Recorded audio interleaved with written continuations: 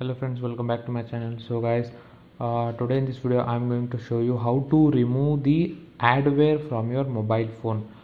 Actually just now as I shown, some random pop-up ads are being shown in my mobile.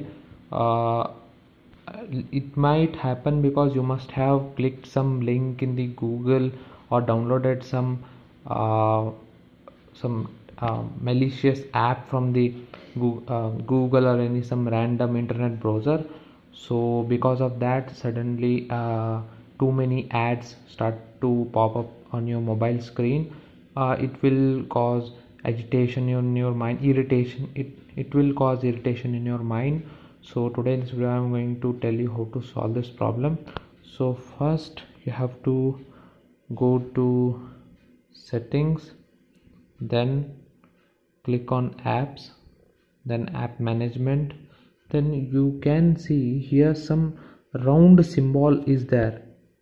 Here some round symbol is there, but there is no name given for this application. So this is the malware. Now I will click on this.